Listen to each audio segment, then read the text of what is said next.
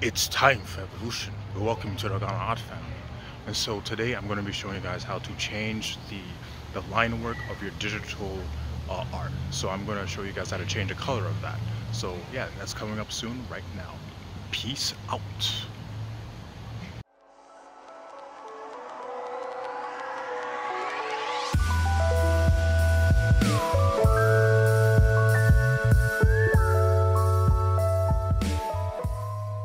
In this, usually, traditional artists would change their line work color to either a light blue or a blue or a reddish or a orange color.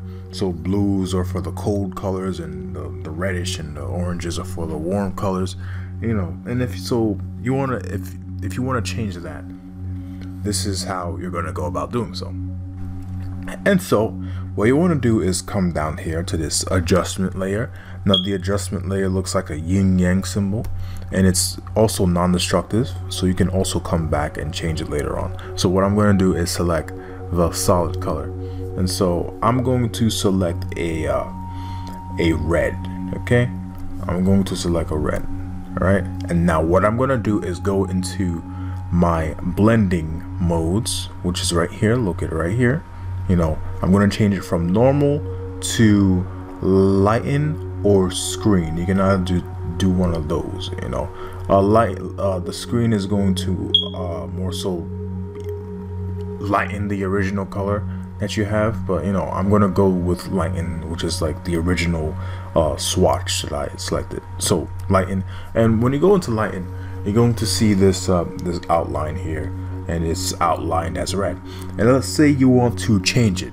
The fact that it's a adjustment layer, you can always go back, click that color palette here, and you can change it to blue if you wanted to. You can change it to purple if you're into that. You can change it to a lot of different things, right? So what I'm gonna do next is make the background black and the line work a light color if you're going for that effect. So what I'm gonna do is make this this line art layer invisible, so I can use my paint bucket tool. I'm going to select the black and just make it dark. Oh, first I have to select the layer. Now I'm going to make it dark. Okay, now it's dark. So now what I'm going to do is review my my ink layer, and now I'm going to change the adjustment layer to a wider color, and now I'm going to use the same method, blending mode.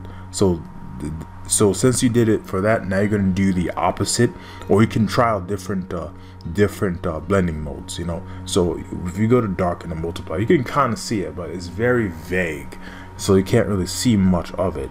So you would want something that's kind of that kind of shows. So you can like scroll down to see which one shows. So you can go to color dodge, and scroll down even more. I know hard mixes shows the color, the color. Soft light is like a balance, not too much white, not too much black. So it's kind of like a balance. So I can go for that if you're into that, or you can go for like a pure white outline.